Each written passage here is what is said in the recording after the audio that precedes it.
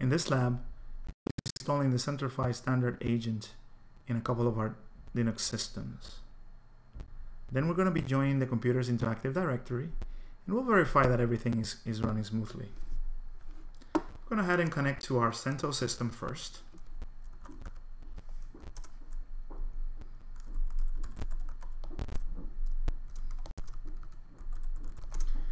If you remember from a previous lab, we copied the Centrify agent files in the temp directory. So the first thing we're going to do is we're going to expand that TGZ file.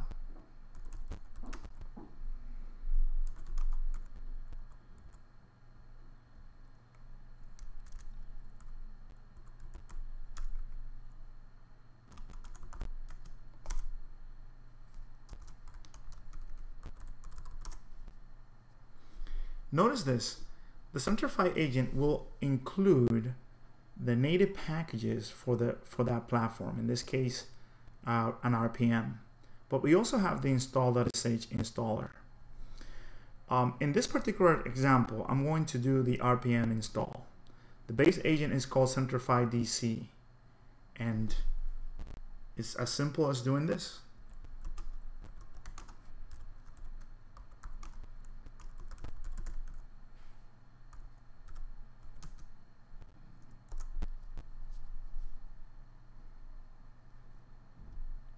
After the installation is over, we will verify that the agent binaries have been installed, and then we're going to perform an adjoin. Remember, the fact that Centrify is installed doesn't mean that Centrify is active. Centrify will only be active after you have joined Active Directory. If you look at some of the postings that we had before, you will know all the changes that are made by the Centrify agent, but the most important ones are around PAM and NSS.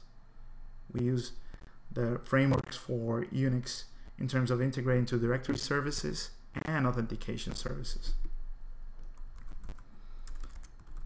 The first command you need to know is adinfo. So adinfo basically states you're not joined to any domain at this point. To join the domain, we need to know what is the name of the computer or the domain that we're going to be joining, and which is the container we're going to be putting in the computer, and what is the zone we're going to be joining. We need to also have an account in AD that can join systems in the domain. In the delegation exercise, we made Jesse with the ability to join computers to the domain. So the command is adjoin. We're going to go ahead and expand this, adjoin. In this particular case, we join the HQ zone.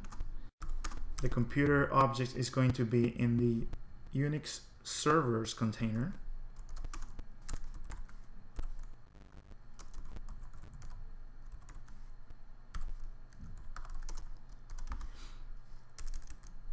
We typically like to do a verbose installation. This is because we want to make sure that we see everything that's going on, just in case there's an error.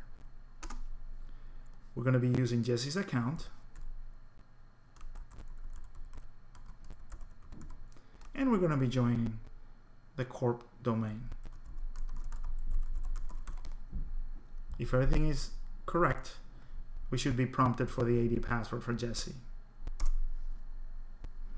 Of course, adjoin is actually a privilege action, so it needs to be done with privileges. In this particular case, since we enabled sudo, I'm going to use sudo.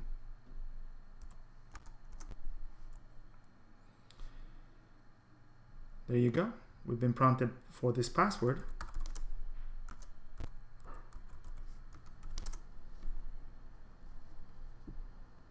And as you can see, we have joined a Active Directory successfully. How we can verify this is very simple. We can join run the adinfo command again. And as you can see, we're joined here. We're connected to our domain controller. And also we can verify that the account exists in Active Directory. So if we go to our container under Unix and servers, we should see that the CentOS machine is in there. And at some point we should be able to see what operating system is running. And this is a cool feature because now we can account for non-Windows platforms using Windows tools like System Center, HP OpenView, or even Altiris. Let's go ahead and exit out of this system.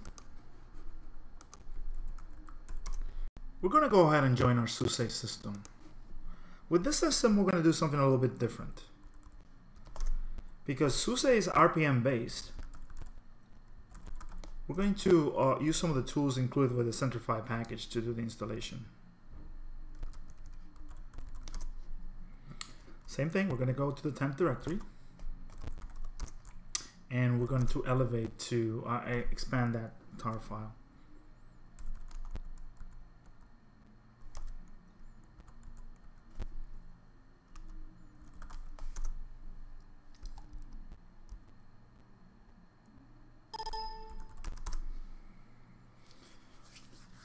So with the Centrify package, we have a few tools that make your life really easy. One of them is adcheck.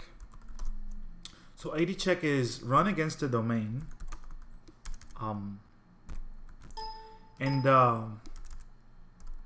it serves as a quality assurance methodology for you to find out if the agent is compatible with this version, if the patch level is correct, if the name resolution environment is working correctly, and it's run against the domain, in this case corp. So notice that the output of adcheck, it goes out and checks all the things that I mentioned before, including space, the versions of Samba and SSH. It also does something really important. It does a connectivity check against domain controllers.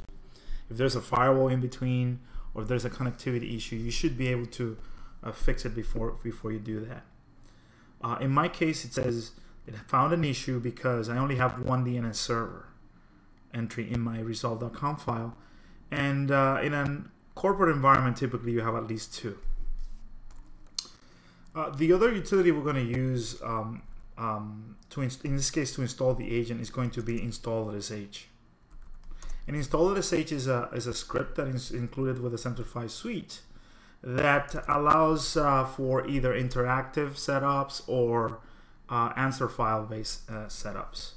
In this case, we're going to run it in interactive mode.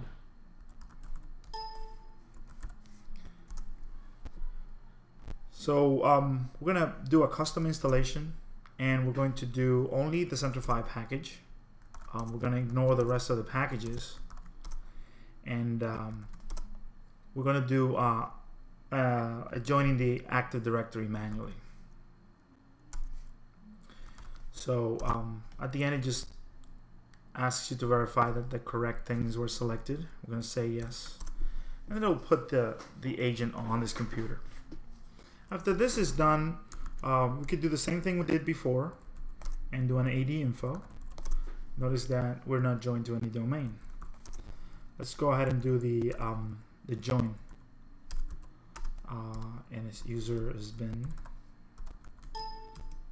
adjoin. And it's going to be adjoin minus z HQ for our zone, minus c as container.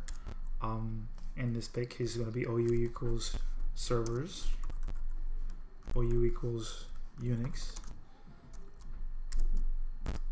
and we're going to do it in a verbose mode. We're going to be using Jesse's user, who's had delegated access.